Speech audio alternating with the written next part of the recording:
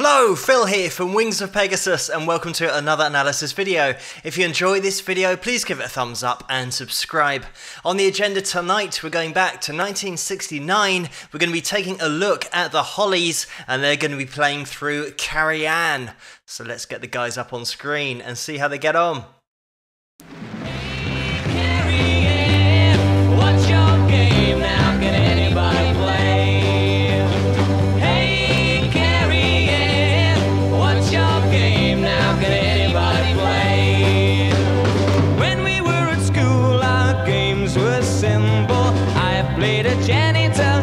Played a monitor, then you played with all the boys and prefects. What's the attraction and what they're doing? Hey, Carrie Ann, what's your game now? Can anybody play?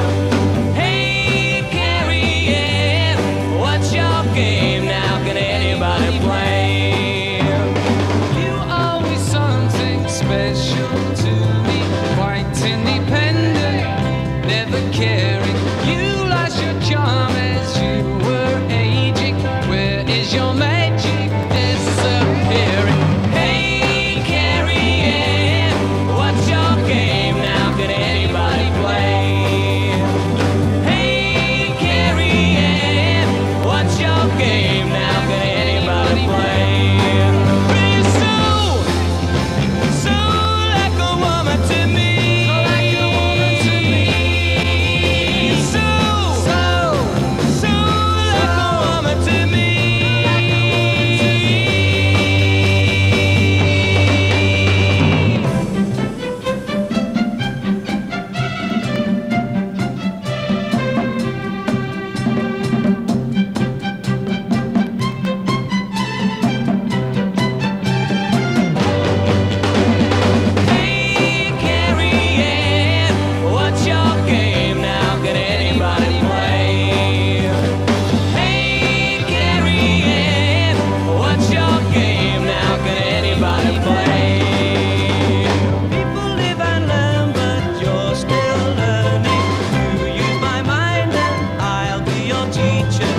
I'm just going to jump in here because the Hollies, one of those classic bands from the 60s where I think it was a given that if you did play an instrument, if you were in a band in the 60s, you had to be able to sing as well.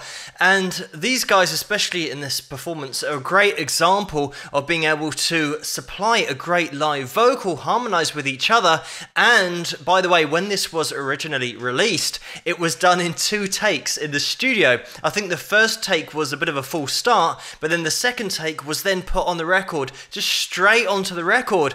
So it gives you an idea of the quality of the bands around at the time, the talent level that was required in order to be a professional musician, but also to be favoured above other bands at the time, because it just literally was how good you were determined whether you were signed or not. Because if you couldn't do it in 1 or 2 takes in the studio, it would cost the label too much to spend money on you as a band. They'll get another band who are more talented in to then do it in 1 take. And just while we've got Terry Sylvester in shot here, quick shout out to his vocal solidity live, as we can hear in this performance, his vocal ability and just being able to fill the shoes or that void that was left by Graham Nash when he left the band. And Graham and Alan Clark, lead singer in this video, if you don't know who the guys are, they were the original members in terms of founding the band in the first place. And when they first started, it was more of a guitar and vocal group, very much in the mold of the Everly Brothers, but then it progressed into a full band setup, as we can see here. And something that I mention in a lot of videos that is prevalent in this video as well, the solidity of that rhythm section. And a quick shout out to Bobby Elliott here, who's laying down such a straightforward but solid rhythm on those drums that means that Bernie Calvert can just sit in there. They're both in the pocket. This track is so solid the whole way through rhythmically, so having that solidity in the back line means that the melody can sit on top of that and can be the focus. Because when you've got great vocalists like we have here and 3-part harmonies, the last thing you want is to be focused on a drummer that's slightly out or might be pushing the tempo, or the fills might not be quite there, or the bassist is a little bit sloppy and behind the beat.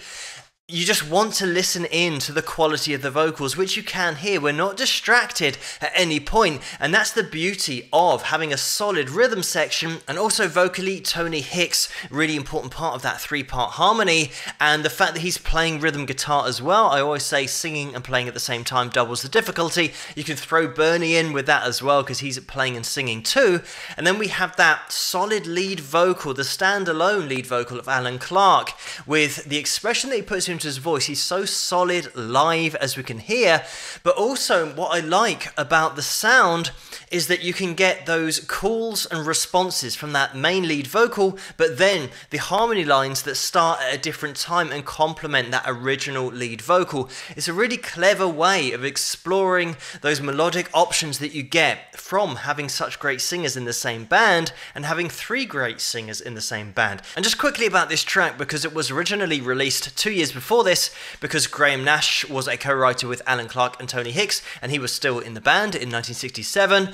And it's interesting because it was written about Marianne Faithfull, but Graham wasn't that confident, or was a bit too shy to say that in the song, so he changed it to Carrie Ann. And by this time they'd had a lot of success in the UK and in the USA, but that success in the USA took a bit of time to come about, because they were first spotted in 1963, and that was Ron Richards who spotted them at the Cavern Club where they were playing, and Ron was a producer at Parlophone, so he organised it for them to have an audition for Parlophone. But the problem they had is that their lead guitarist, called Vic Steele, didn't want to be a professional musician, and I think a lot of people must have dreams of being a professional musician and having that chance, but it just wasn't for Vic, so they replaced Vic with Tony Hicks, as we can see Tony in this video. So they got together and did that audition for Parlophone Records. It obviously went well because they were taken on as artists,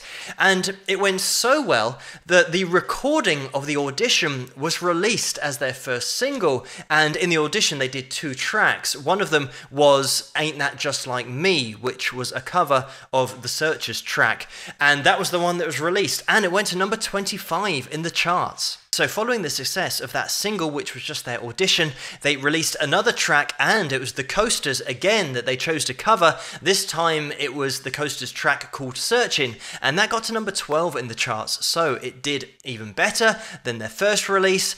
And at this point, Don Rathbone, who was their drummer at the time, he decided to leave the band, and this is where Bobby Elliott then came in, because Tony Hicks knew him from his previous band. And in early 1964 they did another cover of a track called Stay, and this time it got to number 8 in the charts, so it was their first top 10 hit here in the UK, and that was taken from their album called Stay with the Hollies, and that album got to number 2 in the album charts here. But let's get back into the performance. When the lesson's over, you'll be with me. Then I'll hear the other people say, hey, Carrie Ann, what's your game now? Can anybody play? Hey, Carrie Ann, what's your game now? Can anybody play? Carrie Ann, Carrie Ann,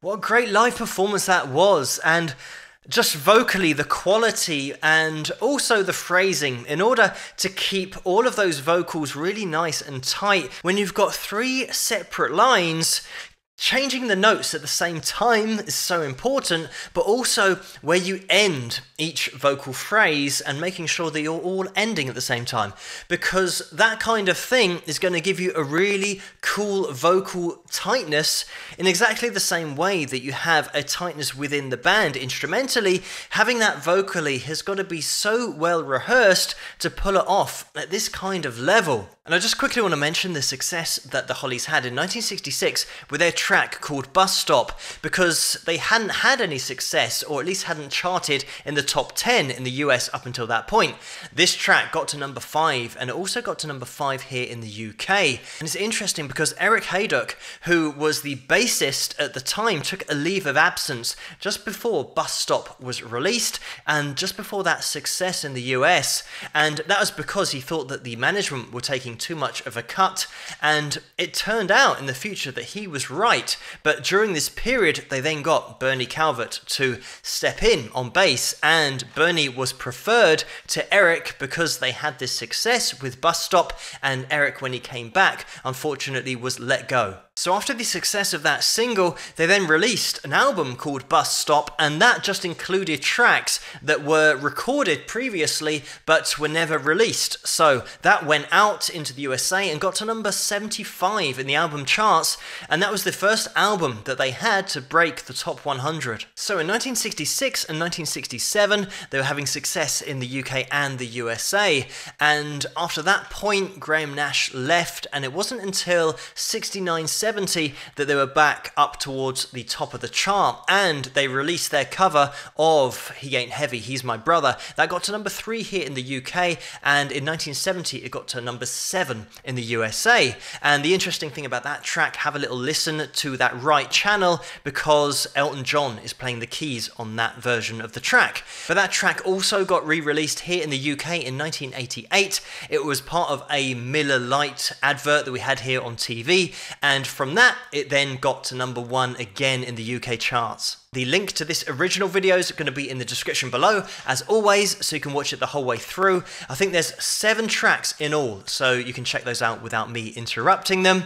Just to finish with, the Hollies were inducted into the Rock and Roll Hall of Fame in 2010, and these guys are one of the few bands that are still going. I mean, from that British invasion in the 1960s, I think pretty much the only other band still doing it are the Rolling Stones. So the Hollies are still out there and you can still catch a gig. But thank you so much for suggesting this video for me to take a look at, and keep those suggestions coming in the comments below. Let me know what you guys think, and if you like this video, please give it a thumbs up and subscribe, and I'll see you guys at the next one.